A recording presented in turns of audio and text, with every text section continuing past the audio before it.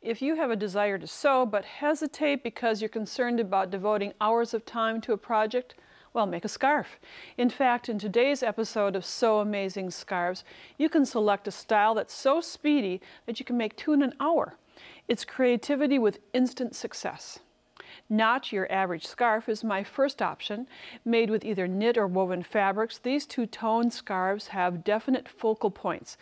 Learn how to knot, then sew. Sew Amazing Scarves, that's what's next on Sewing with Nancy. Sewing with Nancy, TV's longest airing sewing and quilting program with Nancy Zeman, is made possible by Baby Lock, a complete line of sewing, quilting, and embroidery machines and sergers. Baby Lock, for the love of sewing. Madeira, specializing in embroidery, quilting, and special effect threads, because creativity is never black and white. Koala Studios, fine sewing furniture custom built in America. Clover, makers of sewing, knitting, quilting, and embroidery products for over 25 years. Experience the Clover difference. Amazing designs and Class A needles.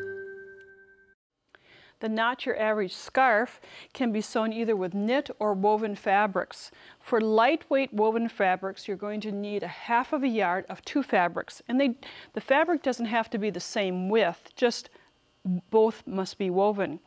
For knit fabrics, a heavier knit fabric, you'll just need 1/4 yard of 2 fabrics. This is quite beefy, and you'll see the scarf when I'm finished. If it were lighter weight, then you'd need 1/2 yard. I'm going to show you one of my samples I made, and this knit only had 1/4 yard, and it was just too lightweight. So lightweight fabrics, 1/2 yard, heavier weight fabrics, 1/4 yard. 9 inches crosswise cut or 18 inches. This was 18, this is 9. And you're going to fold both fabrics into a tube, meeting long edges, the lengthwise edges, and serge or just a little zigzag stitch on a knit fabric to sew 1/4 inch seam allowance. So you have these long tubes. You know, they're 60 inches or 45 inches long, and you're going to turn them right side out for one of them. The second tube you're going to make with openings, with 2 openings. You'll close them up after a while, but from each end you're going to sew 2 to 3 inches and then leave a comparable opening of 2 to 3 inches. On the opposite end, I have the same thing. Stitched 2 to 3 inches and then an opening of 2 to 3 inches. The magic turn comes through these openings. After you've turned both of your tubes to the right side, which doesn't take very long, you may want to press. Now in knit fabrics, I didn't have to press this seam, but you'll need to know where that seam is, because the next step, you're going to fold the scarf meeting the ends. Now let me show you on this scarf. I have it folded in half, and then the seam allowance is on the outer edge. All the way around I have positioned the seam allowance, and you'll see why in a minute.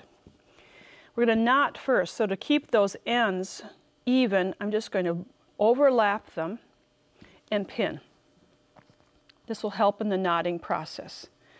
So I have one tube with the seams on the outer edge.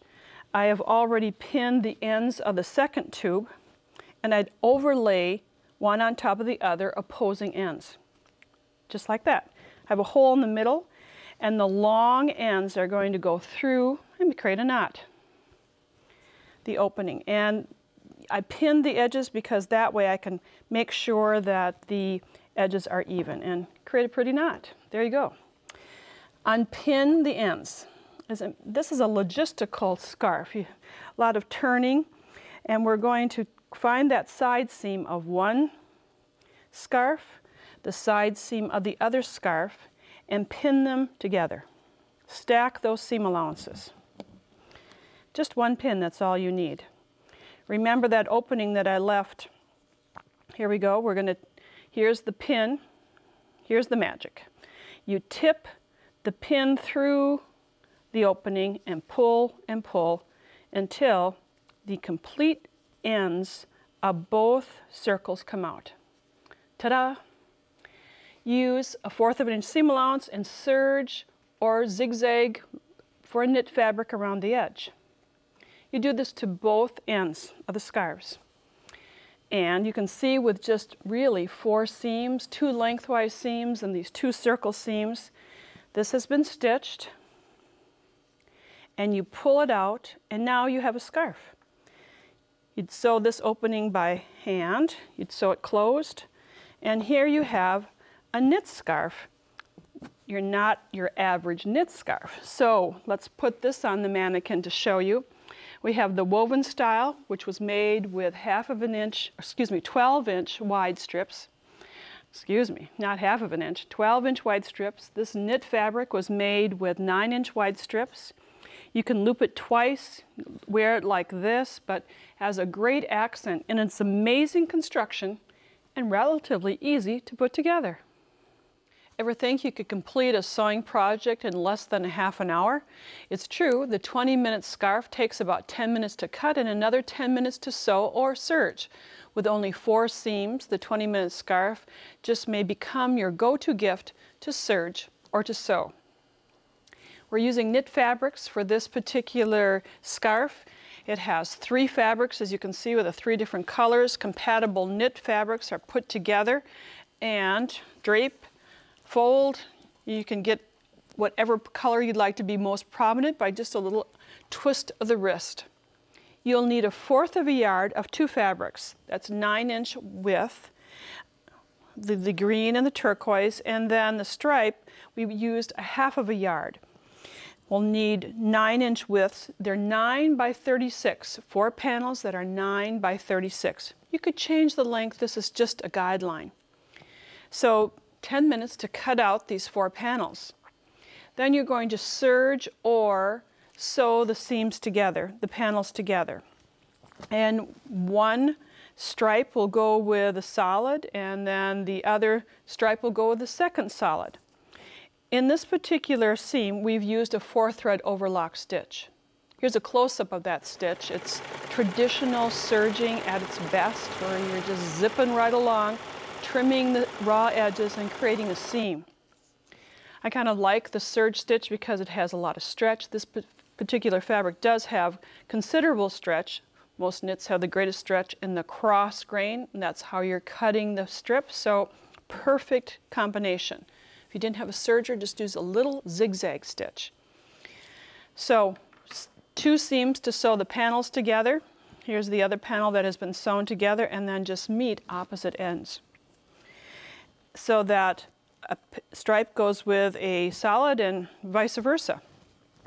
And serge the top edges. That's it.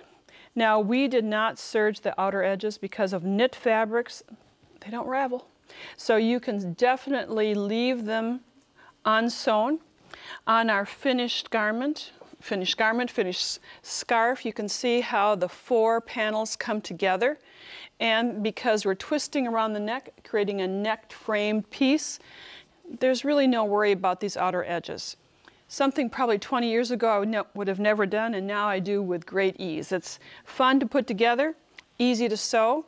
The 20-minute scarf with 2 fabrics that are 1/4 of a yard, 1 that's 1/2 of a yard, and just a little bit of serging. Different fabrics, different looks. That statement couldn't be more obvious when looking at these 2 scarf options. Even though we use the same pattern, the edge finish plus the fabric choice changed this scarf from elegant to casual. It's called an S-curve scarf. 2 donut shapes are the pattern pieces. Wonder how it's made? I think you'll be surprised. The knit fabric is the red one, obviously, and we've used a lettuce edge finish, which I'll show you how to do in just a few minutes. Lightweight drapes, you can wrap it around your neck, wear it however you'd like. The more elegant fabric was made out of woven fabric. It's the same pattern piece. The edges are just serged with a 3-thread overlock stitch. And this is perfect for weddings, put it over a black dress. It's kind of fun to wear. The pattern piece, as I mentioned, looks kind of like a donut with an opening in it, a large donut. They're 21-inch circles, and in the pattern that accompanies today's program, the book that accompanies today's program, you'll find the pattern, or you can make your own, and you can see the opening. Cut 2. No matter what fabric you're working with, cut 2, and you'll need 5/8 of a yard of fabric. So here we have 2 circles that have the opening, and now you're going to meet right sides together of just one of the ends.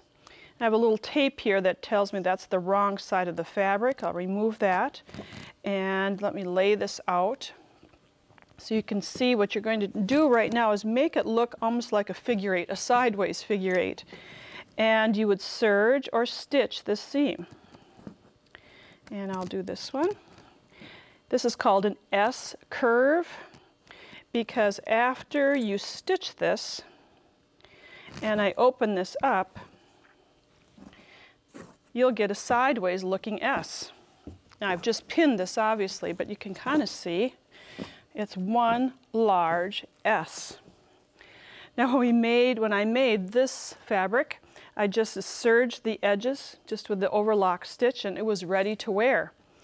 Now the knit fabric, to give it that flounce look, the lettuce edge requires a little extra stitching at the sewing machine, and I'm going to show you how to set your machine and do that stitching.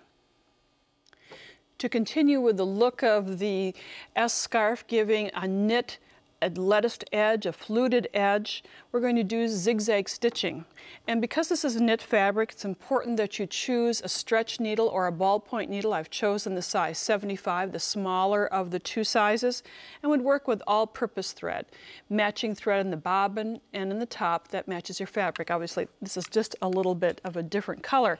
And I've purposely chosen to show you the stitching of it a different color so you can see it a little bit better, see the stitching that is.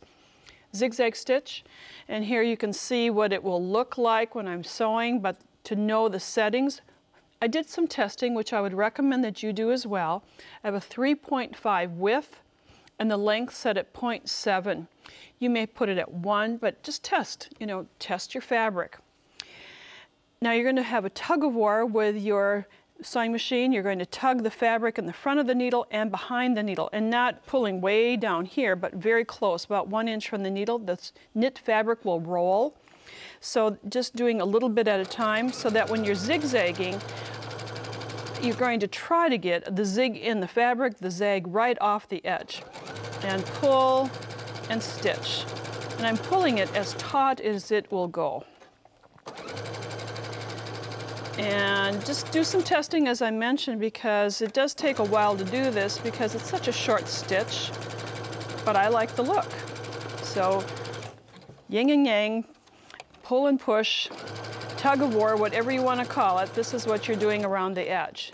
And when you're done sewing, and I'll just clip the threads and show you this, this has contrasting thread, slightly contrasting, and notice how it lettuce. It curves. So this S scarf can have great looks, elegant to casual. This scarf started out as 6 circles with a little creative cutting. Each circle turns into a flounce. It's practically a no-sew technique since non-raveling interlock knit is the fabric of choice. Here's how to make a flirty scarf. The scarf, 6 different components that are just attached in the back with a little bit of stitching. Again, as I mentioned, non-raveling fabric, a knit, it's interlock knit, 1/3 of a yard. You'll find a pattern for this, or you can make a 10-inch circle and make it into a flounce, and you'll cut 3 shapes down this area. There's 2 layers of fabric, so you'll have 6 flounces. Now, the cutting is probably the key element for this. You have the shape that's on the circle. And I'm going to use a rotating cutting mat because I'm on an angle, and just simply start at the top and cut. And as you go around, just shape it and curve it. I'm using the 28mm rotary cutter, and I've just gone off my line a little bit, and it's not going to matter in the least. Just keep cutting and turning and turning, and hopefully I've cut through all the layers. I think I have. I'll unpin the tissue, and then you'll see how the flounce appears for this scarf. And we move this, and then we'll just lift it up And there we have this nice flounce. And notice the drape of it. It's really a very attractive drape. So you'll cut 2 layers, usually at a time. So you'll cut 3 sets. You'll create 6 flounces. Now, any which way you work at it, you can do this a variety of ways, but you could take 2 of the starting point ends and sew them together end to end. 1 set, 2 sets, and then 3 sets. We've talked about very quick sewing techniques. Well, this requires a little bar tacking at these pairs, and then from a scrap of fabric, cut, oh, let's say 1 by 2 piece of the knit and wrap the ends. I realize this is almost a no-sew technique, but isn't it fast and creative? You can even try different fabrics in this, combinations, and just do the stitching, and you have an accent to put over a basic colored top. So here it is, draped around the neckline, and it looks attractive and fun, and just because you know how to sew and cut, you can create it. For scarves with plenty of dimension and texture, turn knit fabric into yarn-type strips and tie knots. From fleece to slinky knit, use a half of a yard of fabric or less to fashion your version of the all-knotted-up scarf. This is almost a no-sew project. Working with fabric fits the Sewing with Nancy theme, and the sample that we have here was made with an interlock or a slinky knit fabric where square knots have knotted in a pattern 12 fabric strips together, fabric yarn strips. Now, if you're working with a heavier weight fabric, such as a fleece, you're going to get, of course, a much bulkier look. Working with the knit in the crosswise direction, that's where it has the most stretch, is what's going to achieve the yarn effect.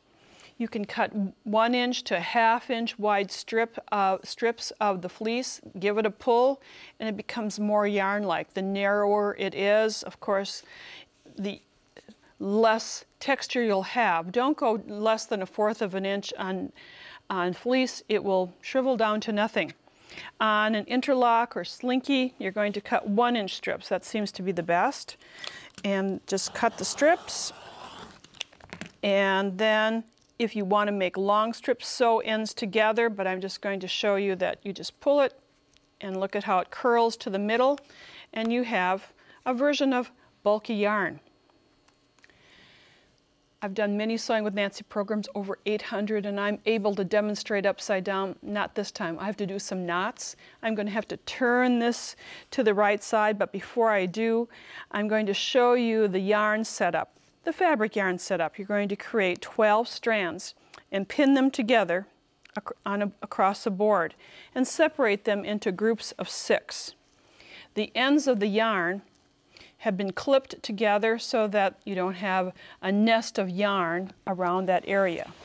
So we're going to make square knots and left over right and right over left and find the outside strips and tie knots of a group of 6. So I'm using the outer strands and going to tie 2 square knots about 4 inches, 3 inches from the end. And you do the same on the other side. And now you see what it's like for me. I always work upside down. Here you see I'm working upside down, and then I would gather 3 strands from the middle of each grouping, and then I'd tie another square knot, 2 sets of square knots. Then I'd go back and forth, back and forth. You can tie square knots probably better than I can, and you just make a pattern. For those of you who were around when perhaps you did a form of macrame, which is again coming back as a folk art, you can see that that's basically what's happened here. We take a close-up look. Here are 6 strands that have been tied, another 6 strands, then 3 strands from each set tied into 2 square knots, another set, and you have a very textural look. Depending upon the fabric color and shape, you have a great interest that has, as I said, dimension and texture.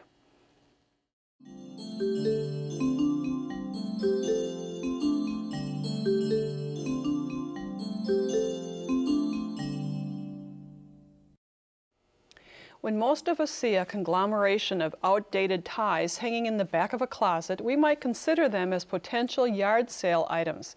Today's Nancy's Corner guest thinks of ties as storytellers, items that are ideal for art quilts. Please welcome Deborah King.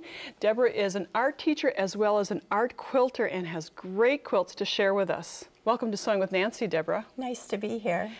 When I saw an article about you in the paper, my little local paper, we both went to the same high school, I couldn't help but say, we got to show this on Sewing with Nancy because your quilts have great character, great depth. And the first quilt you made is called Fall. It is. And tell us how you got all these ties. Well, the ties came to me as a gift from a close friend when her husband passed away. She had a bag of ties of his, and she thought that I could come up with something to use them in. So they sat in my studio for a while, and I was inspired one day when I was using this fabric to create a fall tree, and the tie colors just lended themselves to the quilt. What's the first thing you did when constructing this? With this quilt, the first thing I did was weave the ties together to create the outside shape of the leaves. And the interesting thing, Deb, is that you did not disassemble them, that all the interfacing is in them, they're whole. Yep, I left them as is. And then after I had that assembled, I used oil pastels to go in and draw the shape of leaves on top of the ties themselves. And then you just stitched over them. Yes. So you can see the shading between the different colors. That's really smart. Yes. Very, very good looking. And let's take a look at the trunk. And the trunk, again, that was woven together. Really, really lovely. But then you got inspired not only to do one art quilt in this series, you have three. I have three. And let's look at Winter, because this is dramatic. It was one of my favorite ones to do. And it has a lot of dimension. The trunk is a tie, or many of them. It's a lot of black ties. I had to ask a lot of men I knew to donate a tie or two.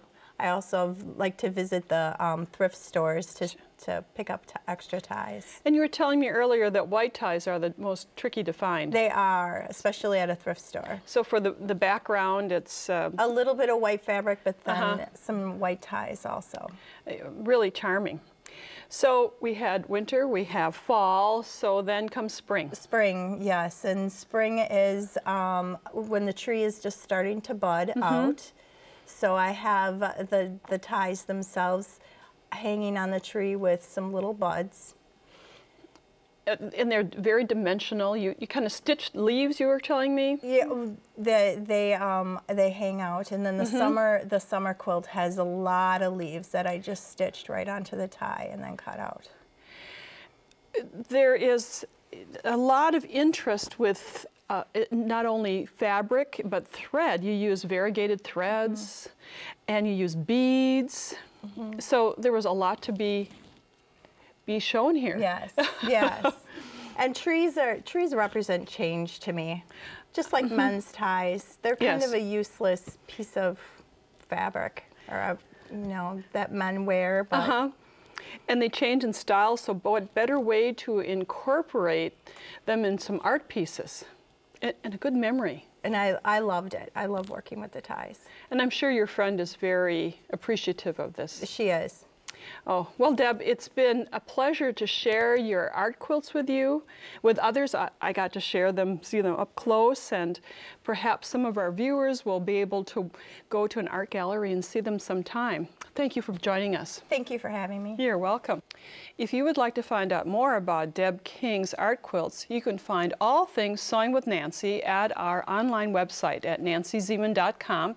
You can click on Nancy's Corner, and at the 2700 series, you'll find a link to Deb's information about her great art quilts.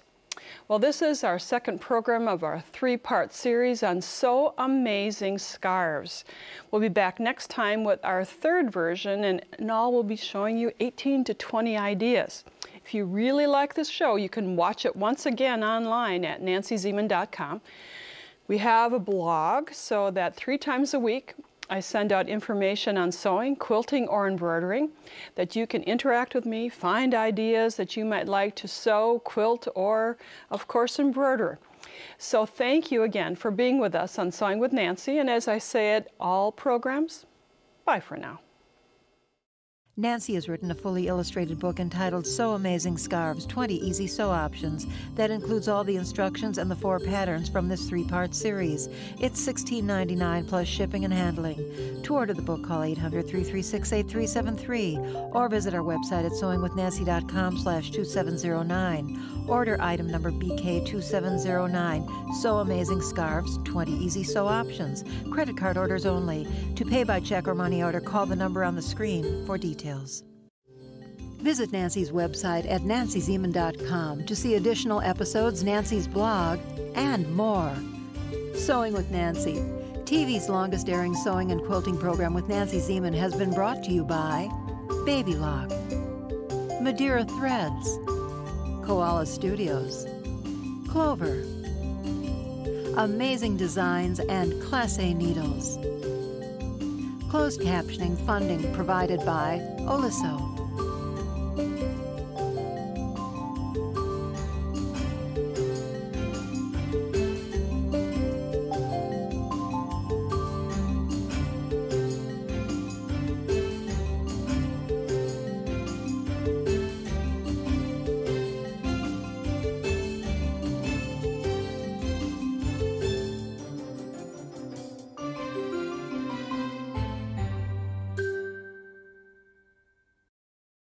Sewing with Nancy is a co-production of Nancy Zeman Productions and Wisconsin Public Television.